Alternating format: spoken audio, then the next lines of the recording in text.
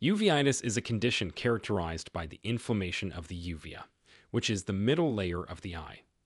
The uvea consists of three important structures: the iris, which is the colored part of the eye, the ciliary body, which produces fluid inside the eye, and the choroid, which is a layer of blood vessels that provides oxygen and nutrients to the retina. To put it simply, uveitis affects the part of the eye that provides most of the blood supply to the retina. So when uveitis occurs, it can result in pain, redness, blurred vision, and light sensitivity. It is important to note here that uveitis is not a disease on its own, but rather a symptom of an underlying issue, which can range from infections to autoimmune disorders. It can occur suddenly and last for a short period, or become chronic and persist for months or even years. While uveitis can affect people of all ages, it is most commonly seen in young and middle-aged adults.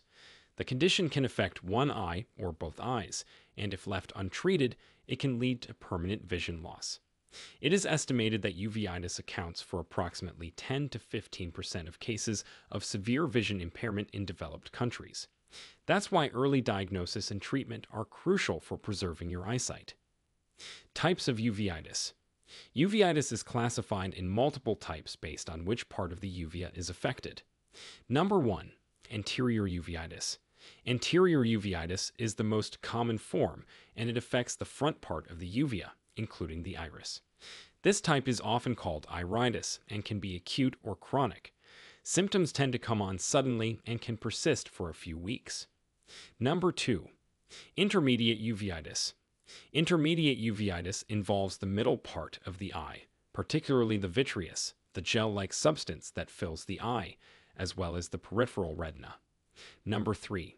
Posterior uveitis. Posterior uveitis affects the back part of the uvea, including the choroid and retina. This type is less common but more serious, as it can directly affect vision. Number 4. Panuveitis.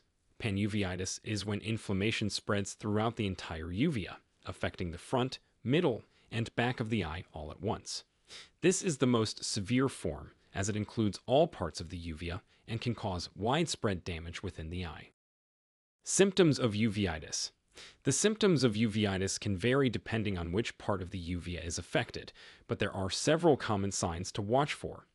Eye redness is typically one of the first noticeable symptoms, with the white part of the eye appearing pink or red due to inflamed blood vessels. Eye pain often accompanies uveitis and can range from a dull ache to a sharp, severe pain that worsens with eye movement or light exposure. Light sensitivity or photophobia makes bright lights uncomfortable or even painful, causing you to squint or close your eyes in well-lit environments.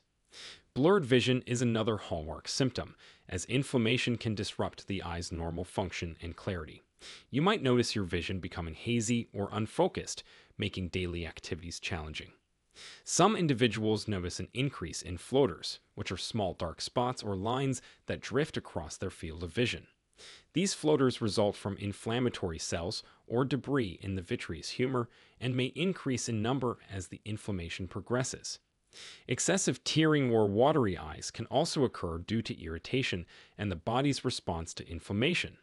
In more severe cases, uveitis can lead to decreased vision or blind spots, particularly if the inflammation spreads to the retina or optic nerve. In chronic cases, symptoms may come and go over time, with periods of flare-ups followed by remission. Because uveitis can cause serious complications, including permanent vision loss, it is important to seek medical attention as soon as symptoms appear. Causes of uveitis. Uveitis can develop from a variety of causes, making it sometimes challenging to pinpoint the exact cause. Autoimmune disorders are among the most common causes. Conditions like rheumatoid arthritis, lupus, ankylosing spondylitis, and psoriatic arthritis can trigger the immune system to mistakenly attack the uvea. The body essentially turns against itself, treating healthy eye tissue as foreign invaders. Infections are another significant cause of uveitis. Bacteria like tuberculosis and syphilis, viruses such as herpes, cytomegalovirus, and HIV, as well as fungal and parasitic infections, can all lead to inflammation in the uvea. Inflammatory diseases that aren't strictly autoimmune can also cause uveitis. Each of these conditions involves inflammation throughout the body that can extend to the eyes. Certain cancers, particularly lymphoma, can manifest with uveitis as an early sign. The cancer cells can directly invade the eye or trigger an inflammatory response. Other than these causes, eye injuries or surgeries sometimes lead to traumatic uveitis when the eye's structures become damaged and inflamed in response to the trauma. Some medications, including bisphosphonates used for osteoporosis and certain antibiotics, have also been linked to drug-induced uveitis in rare cases. Interestingly, in many cases, doctors cannot identify a specific underlying cause, leading to a diagnosis of idiopathic uveitis, which simply means uveitis of unknown origin. Before we continue, if you have been finding the video helpful so far, hit the like button and don't forget to subscribe and hit the bell icon so you don't miss more videos like this. Diagnosis of uveitis. The process begins with a detailed medical history where your doctor will ask about your symptoms, when they started, any previous eye problems, and your general health history. Since uveitis is often linked to systemic conditions, information about other health issues can provide valuable clues. The physical examination typically includes a visual acuity test to measure how well you can see at various distances.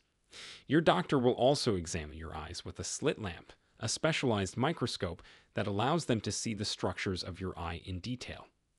During this examination, they can observe inflammation in the interior chamber, check for cells floating in the eye fluid, and look for other signs of uveitis. Your pupils will be dilated with eye drops to allow the doctor to examine the back of your eye, including the retina, optic nerve, and choroid. Additional tests may include measuring the pressure inside your eye, as uveitis can cause either high or low intraocular pressure. Optical coherence tomography are usually ordered as it creates detailed cross-sectional images of the retina, showing swelling or fluid accumulation. Finally, your doctor may also order blood tests, as they can help detect infections, autoimmune diseases, and genetic markers associated with uveitis. Treatment for uveitis. Treatment for uveitis aims to reduce inflammation, relieve pain, and prevent complications. Number 1. Corticosteroid medications. These powerful anti-inflammatory drugs form the backbone of uveitis treatment. Eye drops like prednisolone acetate or dexamethasone are typically the first-line treatment for interior uveitis. These drops need to be used frequently during acute phases, sometimes as often as every hour, with the frequency gradually decreasing as inflammation improves. Oral steroids such as prednisone may be necessary for more severe cases or when uveitis affects the back of the eye, where drops can't reach effectively. While these medications work quickly to control inflammation, they come with potential side effects when used long-term, including weight gain, mood changes, osteoporosis, and increased blood sugar. Number 2. Immunosuppressive medications. For chronic or severe uveitis, especially when corticosteroids aren't enough or causing intolerable side effects, immunosuppressive drugs may be prescribed. Methotrexate, azathioprine, mycophenolate mofetil, and cyclosporin are commonly used options. These medications work by dampening the overactive immune response that causes inflammation. They typically take several weeks to show full effectiveness and require regular blood tests to monitor for potential side effects on the liver, kidneys, and blood cell counts. Your doctor will carefully weigh the benefits against risks when recommending these powerful medications. Number 3. Biologics. These newer treatments target specific components of the immune system involved in inflammation. Medications like adalimumab humira, infliximab, Remicade, and rituximab have shown remarkable effectiveness for certain types of uveitis resistant to other treatments. These medications are administered by injection or intravenous infusion and work by blocking specific inflammatory pathways. While highly effective, biologics are expensive and may increase the risk of certain infections, requiring careful patient selection and monitoring. Number 4. Antibiotics and antivirals. If uveitis is caused by an infection, appropriate antibiotics or antiviral medications are prescribed to eliminate the infectious agent. The choice of medication depends on the specific pathogen identified. For instance, antiviral drugs like acyclovir may be used for herpes-related uveitis, while antibiotics such as doxycycline can treat bacterial infections like syphilis. Number 6. Surgical intervention.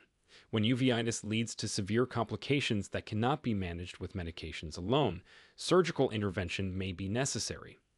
Procedures such as vitrectomy, where the vitreous gel is removed from the eye, can help reduce inflammation and clear debris. This is often considered when there is a significant amount of inflammatory debris or when the uveitis is associated with vitreous hemorrhage. Implantable devices that slowly release corticosteroid medication can be placed inside the eye for long-term treatment of chronic uveitis. These implants can provide controlled medication delivery for several months to years, reducing the need for frequent drops or systemic medications. At the end, with proper treatment and management, most people with uveitis can maintain good vision and eye health, even with this challenging condition. Now, we want to hear from you. Have you or someone you know experienced uveitis? What symptoms did you notice first, and how did you manage the condition? Share with us your experiences and opinions in the comments below. We love to hear them. Thanks for watching.